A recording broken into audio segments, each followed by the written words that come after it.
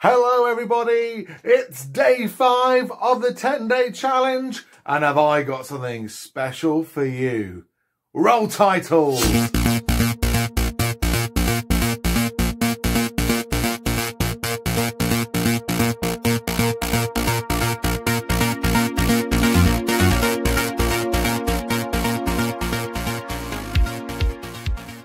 Hi everyone, and welcome back to day 5. I hope you're keeping yourself busy and safe. Remember, there are plenty of things to do. There are loads of things on the internet. There's Keep Fit programs. There's loads of authors and other people like that, other celebrities, finding things for you to do.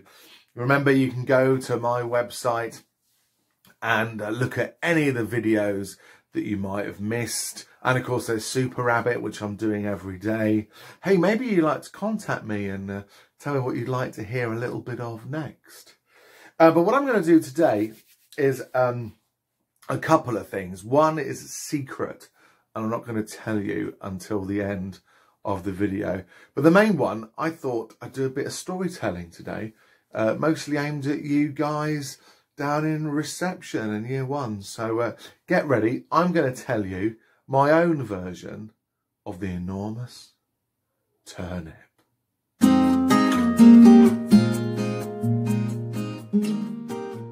Hi everyone. So before we begin the enormous turnip, we'll have to sit together in a circle. If I've been to your school and done some storytelling, you'll know. So, are we all ready?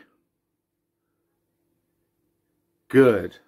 So this is the story of the enormous turnip.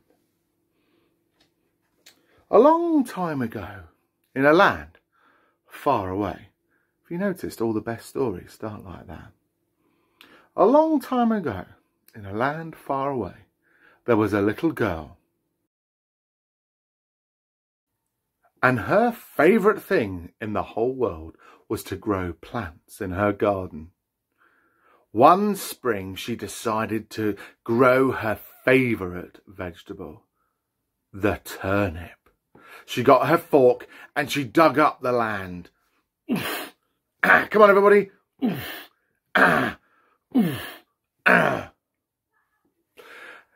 When the land was all dug up, she made a little furrow in the ground and sprinkled one by one 10 seeds. Are you ready? 1, 2, 3, 4, 5, 6, 7, 8, 9. Oh, one last one. 10. She covered up the seeds and waited for the sun and the rain to make the plants grow. By harvest time, when you pick all your vegetables and fruit, one of the 10 turnips was enormous. So the girl decided it was time to pull it up and turn it into a delicious treat. She stood next to the turnip, grabbed the leaves as hard as she could, and she pulled. Come on, everybody.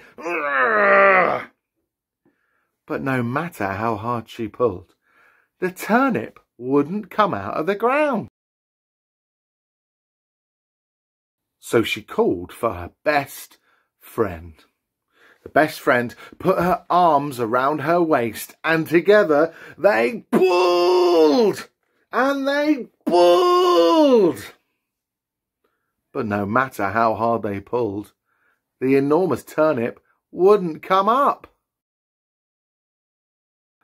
So the friend went and got her dog, and the dog grabbed the friend by the belt, and the friend grabbed the girl around the waist, and together they pulled 3 times. You ready? Pull! Pull! Pull! But no matter how hard they pulled, the turnip wouldn't come out. So the dog went and got the fox. The fox grabbed the dog by the tail. The dog grabbed the friend by the belt. And the friend grabbed the girl around the waist. And together they pulled 4 times.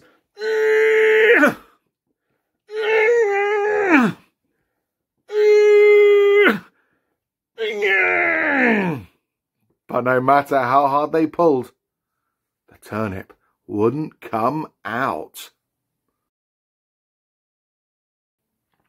So the fox got the rabbit, and the rabbit grabbed the fox by the tail. The fox grabbed the dog by the tail. The dog grabbed the friend by the belt, and the friend grabbed the girl by her waist. And together they pulled 5 times. Are we ready? 1, 2, 3, 4, 5. But no matter how hard they pulled, the turnip just wouldn't come out. So the rabbit got the mouse, and the mouse grabbed the rabbit by the tail, and the rabbit grabbed the fox by the tail, and the fox grabbed the dog by the tail, and the dog grabbed the friend by the tail, and the friend grabbed the girl round the waist, and together they pulled 5 times again. 1, 2, 3, 4, 5. And this time, and the turnip came out with an enormous pop. And the girl fell on the friend, and the friend fell on the dog, and the dog fell on the fox, and the fox fell on the rabbit, and the rabbit fell on the mouse.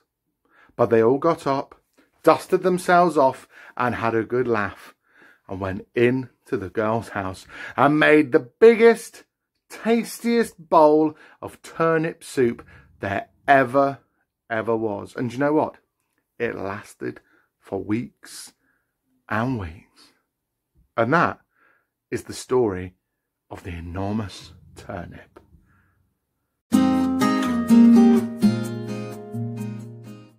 Well, there you go. And I know you Year 6ers, you were secretly enjoying that too, weren't you? Now, this is what I want you to do next.